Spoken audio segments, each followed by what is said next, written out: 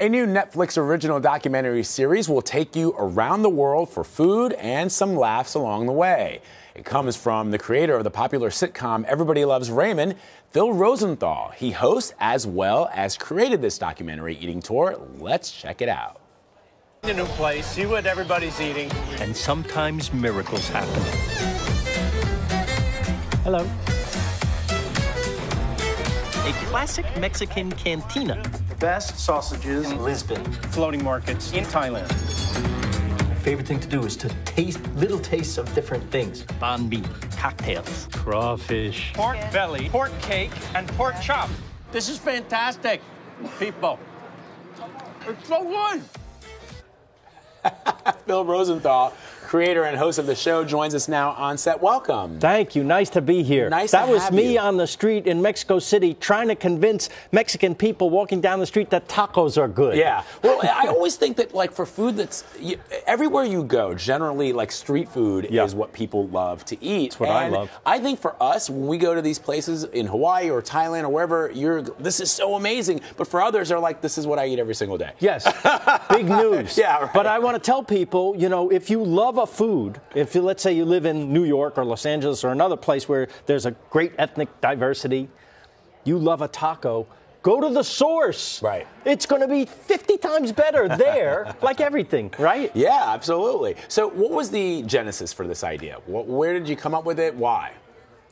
We did an episode of Raymond where we went to Italy.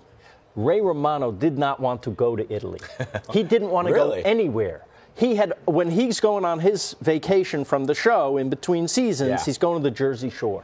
And I asked him if he'd ever been to Europe, and he said, "No, I like Jersey." And that's a good Ray voice. But I said, well, I got used to it.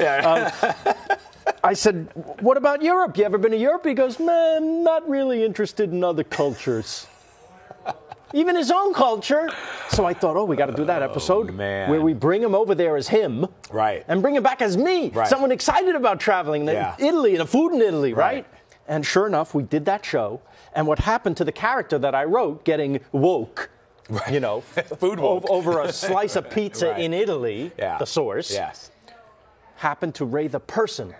That was the year 2000. Wow. Since then, I thought, how great would it be to do this for other people?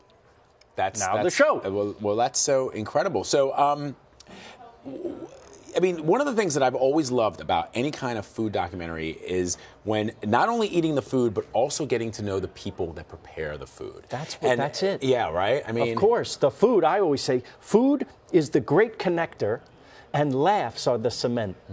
That's where we really bond. We're going to eat together. We're going to get to know each other. But if we can share a laugh a little bit, now we're friends. Yeah. Now we're friends. And from that comes everything. And I just think, maybe instead of a wall, how about a table? How about a table where we can sit down, have a meal, and talk with people and try to understand from each other, especially on this day, Martin Luther King Jr. Day. You got it.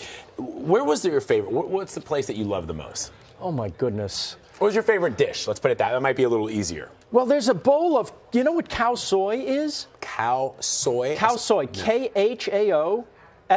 No, what it's is a it? Thai dish. Okay. I found it in Chiang Mai. In Chiang Mai, in Thailand. Okay. And a great chef took me there. This is my favorite. This is your favorite? This is down a dirt road, a little shack, an old man. So here's what it is. We have time? Yeah. Okay. A big bowl of coconut curry soup. In there, big pieces of chicken. I'm talking a whole drumstick, a whole thigh, pickled mustard greens, onions, shallots, hot chilies, over a bed of the freshest pasta. Real. Like I said that word on purpose because that's what it is. Wow. It's beautifully, freshly handmade noodles. And then on top of all of it, crispy noodles. So you got everything going in this bowl. It's $1. That's great. It's one of the most delicious things I ever ate. If you want the beef and chicken combo, $1.50. That's all right. Because So he's first of running all, a deal for you. I love Thai food so much that Yeah. the last time I was in Thailand, I was on assignment, but I stopped that off at a street market and I had like fried crickets, and it was delicious. And so now cow soy is something that I could probably eat every day. I don't know if they sell it here in New York City at the Thai restaurants, but I got to get it because you're making me hungry. But again, you like it in New York. Yeah. You're going to love it in Thailand. Had you traveled the world like this before? No. I've been to Europe. Sure. I've been to Italy. That's my favorite. But I don't know. I really haven't gone to the Far East before the show, and that was the most mind-expanding thing we can do in life is travel. That's what I'm trying to impart to the people. Is I think the world would be a little better if everyone could experience just a little bit of someone else's experience. Well, it's a good point, and I think that we're living in a time where the president of the United States has allegedly referred to some countries as S-holes. And for example, I lived for 3 years in Nigeria, almost 3 years in Nigeria. Nigeria has a lot of problems for sure, but it's also one of the most vibrant, most interesting countries, and the food is out of this world. And people, if they could just experience that, you would really at least have a different. It wouldn't be so black and white. There's a nuance to the countries that we're talking about here that are not ours. We celebrate the differences. We celebrate them. We don't denigrate them. That's what makes the world great. It really is. I met Will Smith once. You know what he said to me? Diversity is America's superpower. Diversity is America's superpower. That's right. That's what actually makes us great, not the opposite. Right. That's the thing, the very thing. That makes us great. Come on. I love your enthusiasm. But let's go. You got to see it. If you see it, you'll believe it. No one who's ever gone to some of these places that we go in the show has come back and said, nah. Yeah. No, they say, ah. So I can just see because of your enthusiasm that it must have been a very easy pitch meeting. You sat there in front of those executives. Here was my pitch. I'm exactly like Anthony Bourdain if he was afraid of everything. That's good. That was the pitch. I'm sure that they were like sold. Because I'm the guy on the couch watching Bourdain and going, he's amazing. I'm never doing that. Yeah, you're not.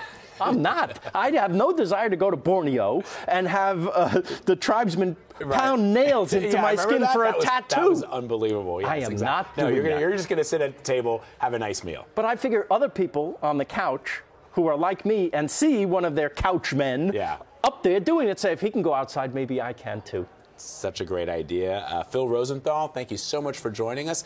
The documentary is called Somebody Feed Phil. Can't wait to see it. Thank you. Thank you.